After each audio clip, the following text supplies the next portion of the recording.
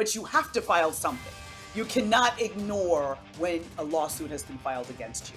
And it appears in this case that is what Diddy and his team did. P. Diddy has less than a month to respond to a summons straight from the music producer who says Diddy abused him for more than a year. So you cannot tell me that Diddy and his team do not know the procedure. The question is, why are they stalling? So what does all this mean for the disgraced rapper? If they don't file a response within the 21 days, case is over. We could see a whole lot of things happening in the course of the next few weeks and few months with regards to Diddy and his legal woes. It's been nearly a month since federal investigators raided 2 of P. Diddy's homes in Florida and California. And while no criminal charges have been filed against the 54-year-old Sean Combs, many startling accusations have been brought against him. He's been known in the entertainment industry for 3 decades under multiple different names, from P. Diddy and Diddy to Puff or Puff Daddy. And for years, he was publicly celebrated as a rapper, record label executive, and entrepreneur. But in recent months, things have changed. And that lawsuit was just explosive in the level of violence she endured and showing a whole different side of Diddy that none of us were very familiar with. That's former prosecutor Melba Pearson, who has been closely following Diddy's case for months. She says things really changed last November when Diddy's ex, Cassandra Ventura, also known as the singer Cassie, filed suit against him.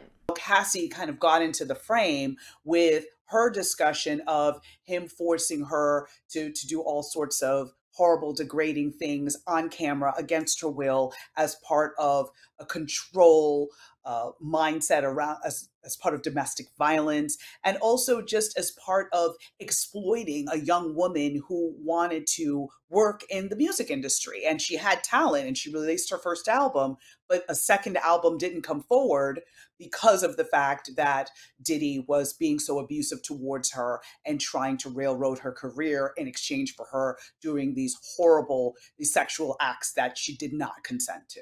Cassie and several others filed civil suits against Diddy under the New York Survivors Act. Of the Adult Survivors Act, which gave survivors of sexual assault or sexual harassment a second chance to be able to file charges, even though in a civil context, so let's be clear, not criminal charges, but file a civil claim.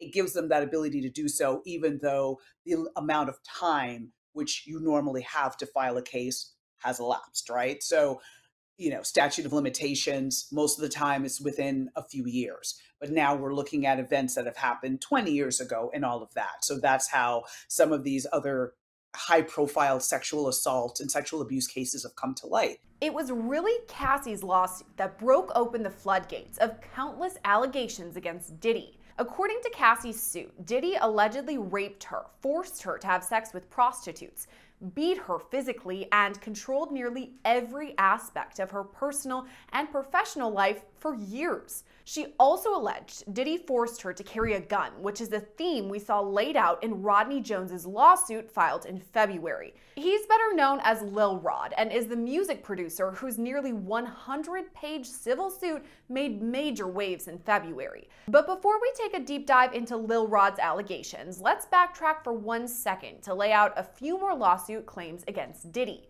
In the wake of Cassie's lawsuit, which was actually settled just 1 day after it was filed, others came forward. That means Diddy also faces civil suits from Joy Dickerson-Neal, Liza Gardner, and an unidentified Jane Doe. All their stories are eerily similar, that Diddy assaulted these women in New York from the early 1990s to early 2000s. Joy Dickerson-Neal says Diddy raped her and recorded it. Liza Gardner says Diddy gang raped her and later choked her to the point where she lost consciousness. Jane Doe opted to exclude her name from the suit, but did include multiple pictures of herself at Diddy's studio in New York. The pics were taken when she was just 17 years old, and the same day she says Diddy raped her. So all this brings us to Lil Rod, whose 74-page lawsuit was filed back in February. He says his relationship with Diddy began in September 2022 and lasted for months as he worked as a producer on Diddy's Love album. Lil Rod alleges he never got paid for his work on the album, but the other allegations are far more severe. He says Diddy sexually assaulted him, groomed him, and forced him to have sex with prostitutes. On top of all this, Lil Rod's lawsuit teases that he has proof. And something he specifically referenced there were hundreds of hours of video footage. He says that Diddy required him to record him. There's a lot of hidden camera, allegations, etc. And then we also have federal raids around the same time. So I'm wondering if we can connect the dots between what's happening there. Is it possible that the feds are looking for these recordings during the raids? Without a question. Without a question, they're looking for those recordings. They're looking for anything that's going to substantiate the statements that Cassie Ventura made in her lawsuit, that the other women who have come forward, their allegations, as well as the allegations of what Lil Rod has stated. It's not a matter of just looking at his lawsuit alone. You have to look at the totality of what everyone is saying, and that is going to guide you towards the types of evidence you need to look for. So we're good.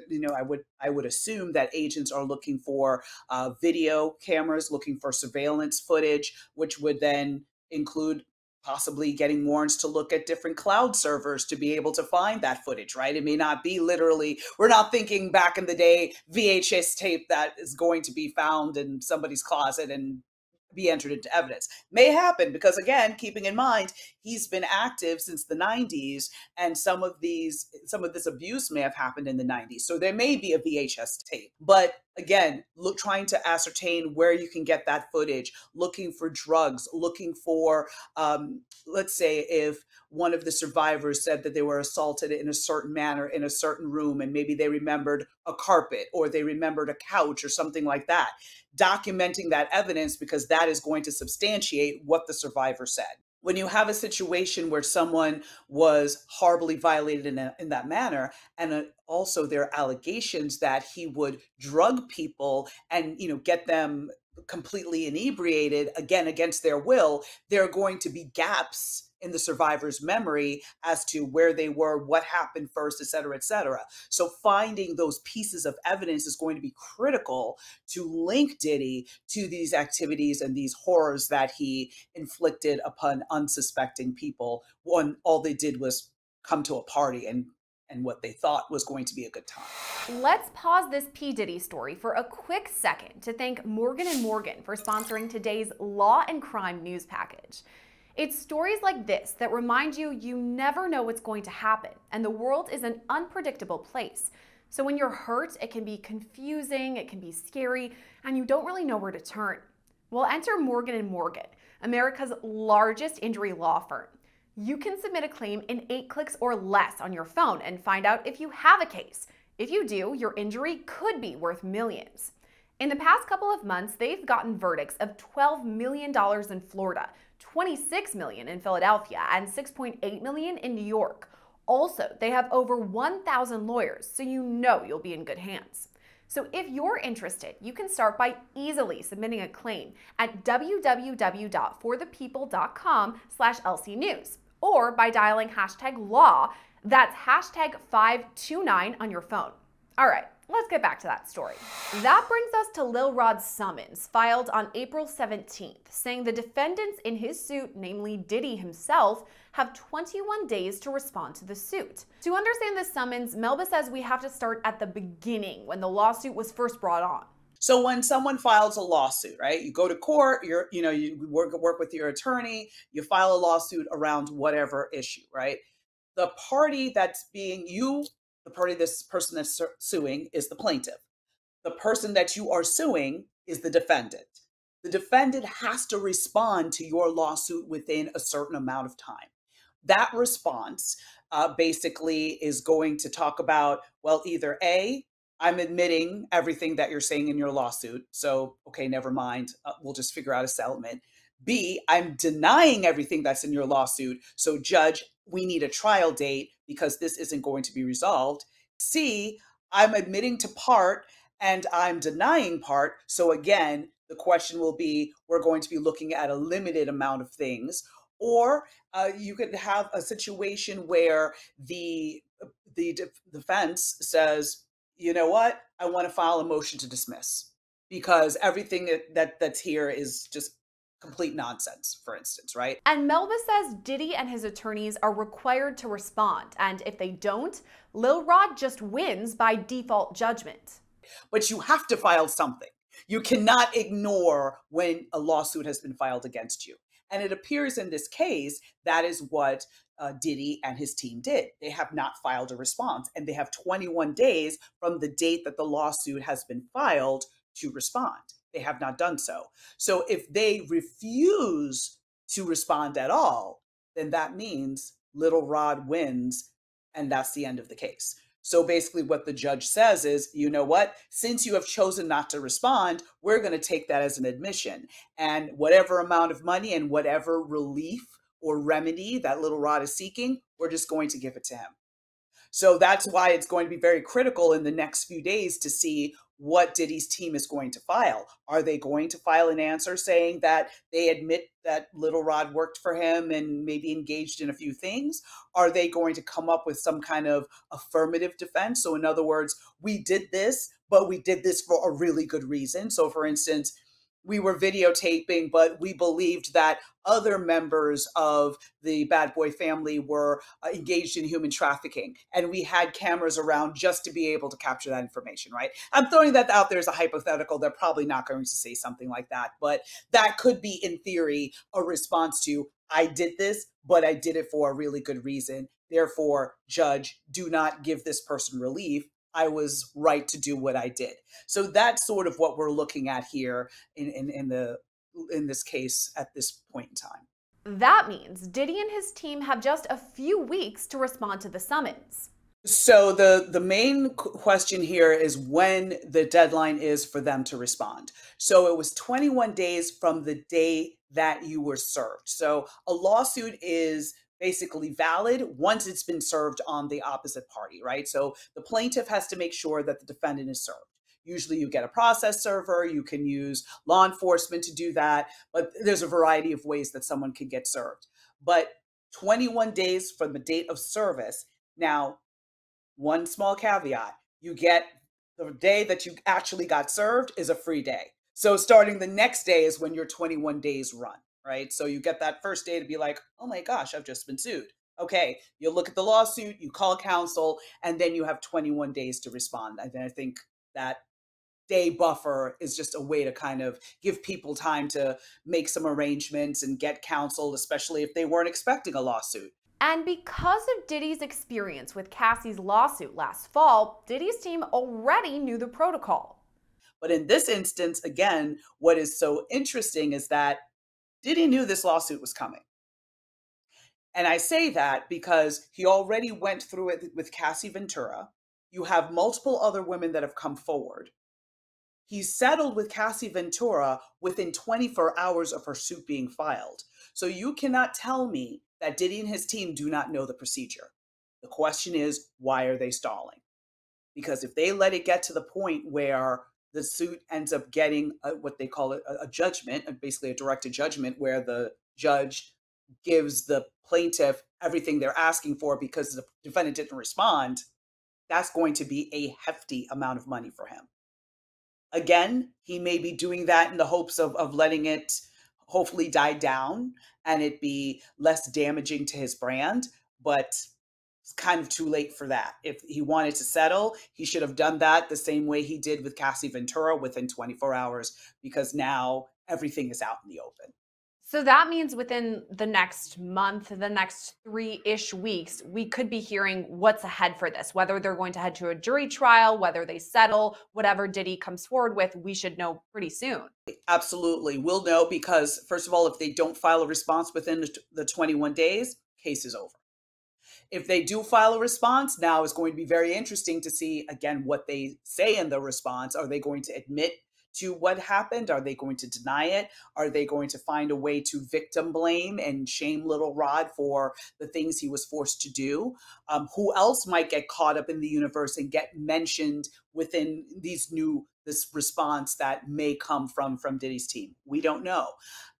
It'll be unlikely that we'll have a trial date right away, but certainly what will happen is that the judge would set a date for basically a hearing to look at the two the lawsuit as well as the response, not necessarily make a ruling at that time, but at least set out a time schedule with the idea of, okay, if further motions are needed, I need to see them in 30 days. If there's going to be some sort of mediation between the two parties, let's have that happen in 60 days. Again, making up timelines, but those are the types of benchmarks that you end up seeing in a civil trial. And then eventually looking at a trial date, probably, a year or two from now, again depending on depositions and what further investigation would need to be done before that civil case can go to trial. But what about Diddy's other civil suits? Is this something we could expect to see from those other plaintiffs, Jane Doe, Joy Dickerson Neal, and Liza Gardner, that they too would send a summons over to Diddy and say, hey, we need you to respond to this? It's possible. And the other question is, because these lawsuits were filed end of last year, earlier this year, the 21 days has long expired on those cases. So my question would be, if they were so quick to file a response on those cases, because we have not heard of any judgments against him as a result of those cases. If he was quick to file a response there, why is he being so slow to respond in this instance when the allegations are similar? So assuming that a response was filed, then those cases are going to be proceeding. And then eventually we're either going to hear about a settlement or we're going to hear about a trial date being set. And then eventually these folks coming forward to testify and share the horrors that happened to them, which resulted in this lawsuit. And I know that the settlements are kept behind closed doors. So what happened with Cassie and Diddy, we don't know the exact number amount. But let's say that Diddy does decide to settle in the 4 other civil suits. Is it possible that his bank account is taking a pretty large hit based on the allegations and the number of suits that are against him? Oh, absolutely. Absolutely. I would be stunned if the settlement amount was with Cassie would, and we'll never know the amount. But if I had to guess, 50 million, somewhere in that ballpark, right? Because again, these are bombshell allegations, and the impact it would have on his future earnings, on his career, on his ability to manage other artists, the things that have been his bread and butter for well over 20 years, is being incredibly impacted. So if he is going to try to end all of this bad press by settling, he's going to have to do so in large financial amounts. So I could easily see 50 million to Cassie, 25 million to each of the other survivors that have come forward. But then with Lil Rod, since he's asking for, I believe north of $100 million, I would think that settlement amount is going to be quite large as well, if a settlement happens, which again, we'll have to wait and see, because, there's a lot of moving parts here. If criminal charges end up getting filed, that will stall the civil proceedings, because again, that criminal case is going to take precedence. And if that can be tried with a guilty verdict, that is going to make the civil lawsuits that much easier to be able to move forward. So we could see a whole lot of things happening in the course of the next few weeks and few months with regards to Diddy and his legal woes. Just a reminder that no criminal charges have been filed against Diddy. We've only seen federal raids, and Melba says more could be on the way. I would say that there is a possibility that we may see future raids by law enforcement, because as more information comes to light, that may require them to do further investigation and maybe search other properties, speak to other people. Investigations are just very fluid, and they can grow basically a life of their own. You could be looking at one person and then all of a sudden somebody else comes into the mix, as we've seen now with allegations being levied against Diddy's son, Justin Combs. So now we're going to continue to see people in that party orbit who were partaking in harming, these folks. You're going to see more and more of those names pop up, and it's going to be interesting to see how all of this transpires. In the end, Melba says it's important to remember the survivors in these cases. And just a reminder that if you see something, say something. Do not be afraid to speak up, and that, the majority of folks out there do believe survivors. So just as someone who has worked within the system, has worked with survivors, as a survivor myself, just know that there are resources out there for you, and don't suffer in silence. And if you know somebody is going through that, try and give them that support, because it's incredibly hard to come forward and to say and talk about probably the worst event that has ever happened to you in your life. When it comes to the federal raids, Diddy's team calls it a gross overuse of military-level force, saying there's no excuse for the excessive show of force and hostility exhibited by authorities or the way his children and employees were treated. In response to Lil Rod's lawsuit, Diddy's team says in part, quote, his reckless name-dropping about events that are pure fiction and simply did not happen is nothing more than a transparent attempt to garner headlines. We have overwhelming, indisputable proof that his claims are complete lies.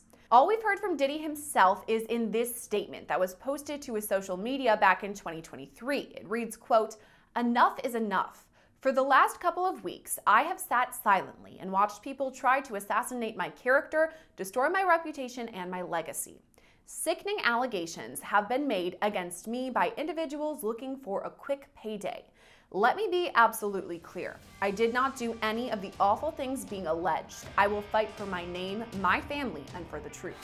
There's no word yet from Diddy's team how they're going to respond to Lil Rod's summons, but if and when that response comes, we'll bring it to you right here. Reporting for Law&Crime, I'm Gillespie.